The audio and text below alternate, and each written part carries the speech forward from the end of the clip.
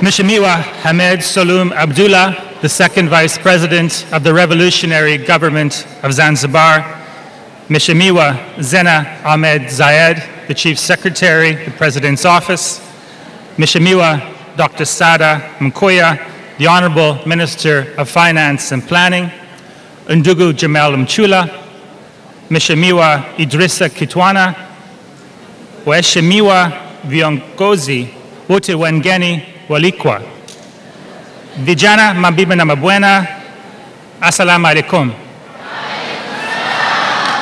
Habari za asubuhi. Nawasalimu kwa jina la Jamhuri ya Muungano wa Tanzania.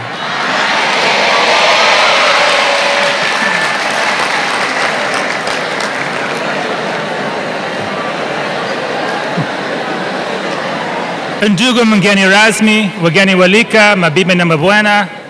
Today, on this 11th of July, we're in Zanzibar to commemorate World Population Day, to provide us an opportunity to reflect on the importance of population issues in the context of Tanzania, in the context of Zanzibar, how the country can fast-track progress towards achieving national priorities, development goals, and harnessing the full potential of women, girls, and young people.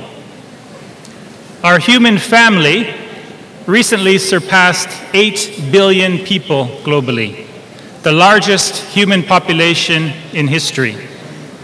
This is a remarkable attainment that takes place as people are living longer and healthier lives. Present-day population offers a real success and a story of progress. Populations are living longer. Since 1990, the average life expectancy across the world has increased by 10 years. At that same period, life expectancy in Tanzania has increased by more than 15 years. The advancements that enable longer and healthy lives are a reason for celebration.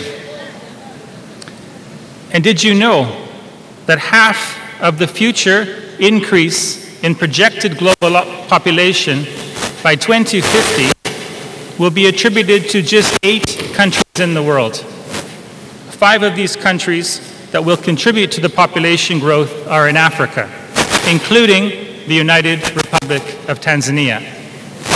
Again, 8 countries will make up 50% of the world population by 2050, including Tanzania. And this comes at a time when Tanzania will be realizing its Vision 2050 results. The current size of the population in Zanzibar and across Tanzania is 62 million, with nearly 1.88 million here in Zanzibar. As reported in the Census, this represents a 3.2% growth rate in the mainland and a 3.7% growth rate in Zanzibar. This is attributed to a high fertility rate of 4.8, with the average woman in Tanzania having 5 children, an increased life expectancy, now nearly 65 for men and 69 years old for women. However, despite these advances, several gaps still remain, which prevent Tanzania, particularly its women, girls, and young people, from achieving their full potential. Gaps in accessing education, health services, including sexual and reproductive health, high levels of gender-based violence, gaps in policy, and frameworks that can undermine gender equality objectives. It's for this reason that UNFPA promotes a gender equality agenda, recognizing that sexual and reproductive health and rights are the foundation of gender equality, dignity, and opportunity. Ndugu mgeni rasmi, wageni walikwa, mabibi na mabwana. On this day, World Population Day, and every day, we invigorate conversations around the importance of empowering women and girls and the rights to their choices and future. And on this Population Day, I would like to challenge us to think differently about how we look at population. The question should not be about, is the population too big or is it too small? Rather, it's about whether all people are able to exercise their rights and to reach their full potential. There's strong evidence that education and family planning can yield enormous dividends to economic growth and human capital.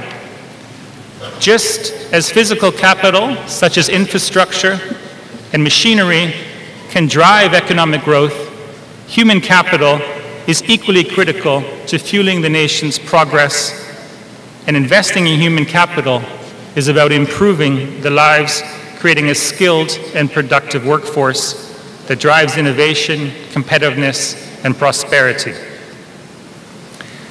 On this World Population Day, we advocate for accelerating the advancement of gender equality through access to sexual and reproductive health, through improved education, appropriate labor policies, and equitable norms in the workplace and the home.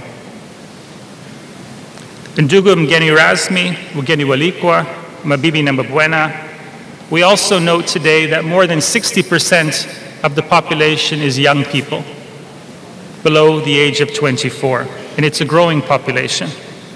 This growth means that there is immediate investment needed in employment, education, and health, especially reproductive health services for young people, including adolescent girls and young women. These investments in adolescents and young people, including their reproductive health, quality education, and skills development, can equip the young people to succeed in the labor market and can help Tanzania, can help Zanzibar reap and harness its demographic dividend. Young people who are empowered with rights and choices are key to fostering a more prosperous and sustainable future. They bring infinite possibilities to households, to their community and society.